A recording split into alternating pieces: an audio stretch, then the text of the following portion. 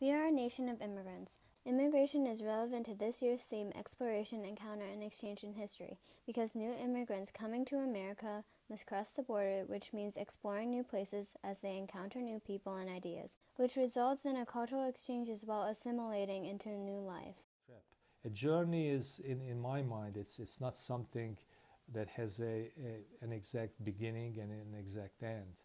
Individual states threaten to refuse refugees from Middle Eastern war-torn countries and suggest building walls to prevent immigration from Central America, South America, and Mexico.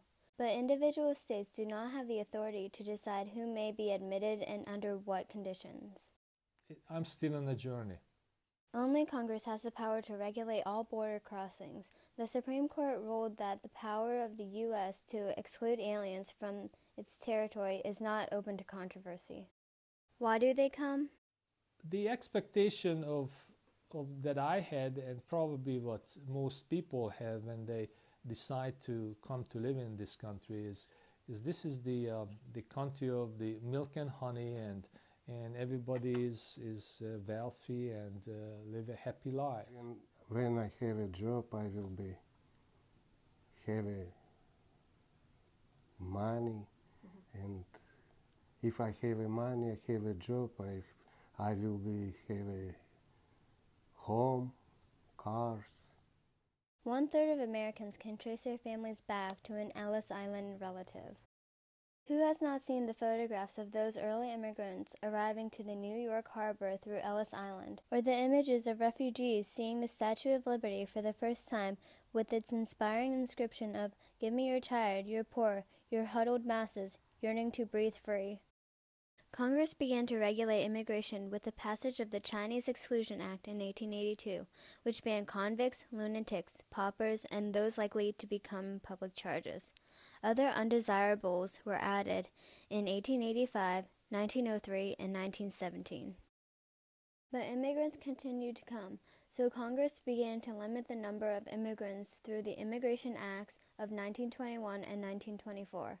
The National Origins Act of 1929 assigned each country in Europe a quota of 150,000 migrants. In 1952, Congress opened the quota system to every country outside the Western Hemisphere. In 1965, the country-based quota system was ended, giving preference to relatives of American citizens.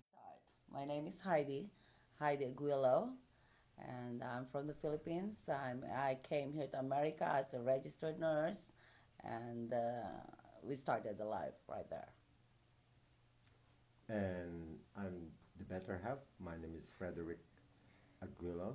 I came here as a software engineer.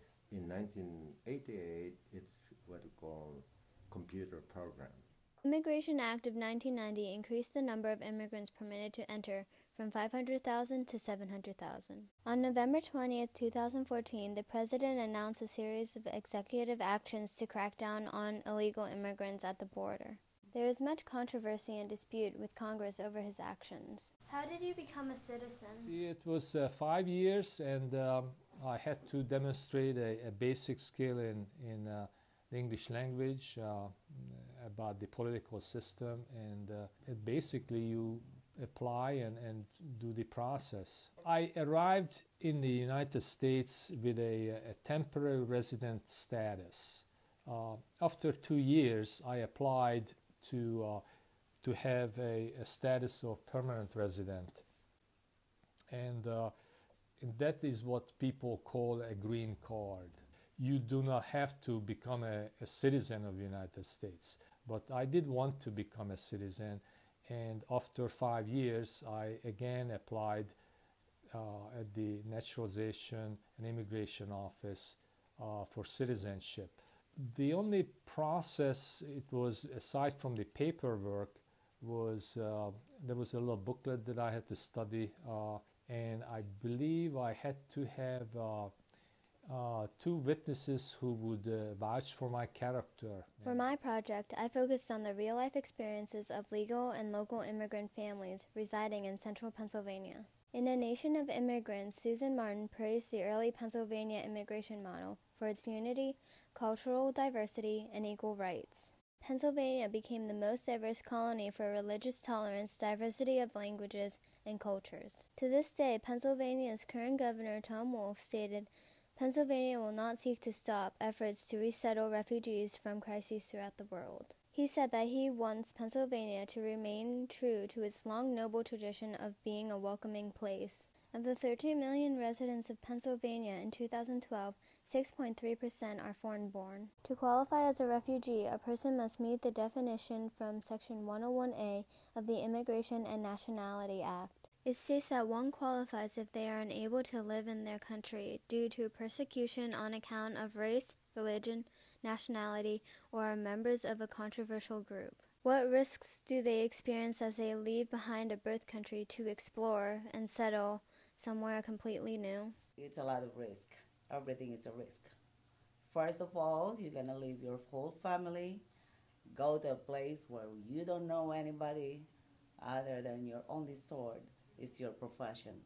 We chose Yugoslavia to go to because the border between Yugoslavia and Italy was probably one of the easier one to cross illegally. Once we were in Yugoslavia, then through the woods we escaped on foot into Italy. Once we entered Italy, we went to the police and to start the whole process of immigration. My mother and I spent 4 months in a camp where they would check your background with the Interpol and process your request to immigrate to the United States. Once that was completed, we flew to New York City, and we were sponsored by a religious organization.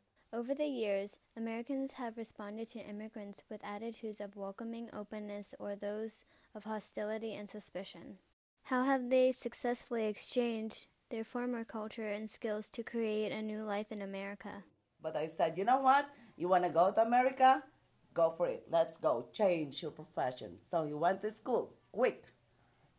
Fast. And we'll meet in America. That's what we did. So it is a land of opportunity. The freedom that we enjoy here in America, from the outside, we thought that everything is free. It's like it's given to you. No. And that the freedom, in our opinion, as we are through like 27 years already, it's just your freedom to determine whether you work hard Or not. You take advantage of the opportunity. Opportunity is very important. I have 2 kids.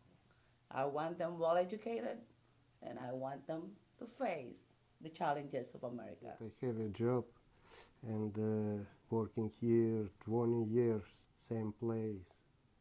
My boss is very glad. 2 daughters working, one daughter's working in New York, another daughter in Washington, D.C. My older son working in Social Security, another son working in a company in maintenance, and third and fourth sons studying right now in college. My older son was in the military, going in Iraq. God bless him. Well, I went into computer science. As I said, in the rest of the world still thinks that America is the land of opportunity, and rightfully so. What they don't really know about is with the opportunities comes, it requires your participations as well in terms of hard work, labor, and persistence and patience. As they explored and settled, they encountered a new way of life and exchanged their culture and skills to become productive citizens. It is only through personal contact and growing respect that citizens learn to appreciate the varied contributions immigrants have made to American society.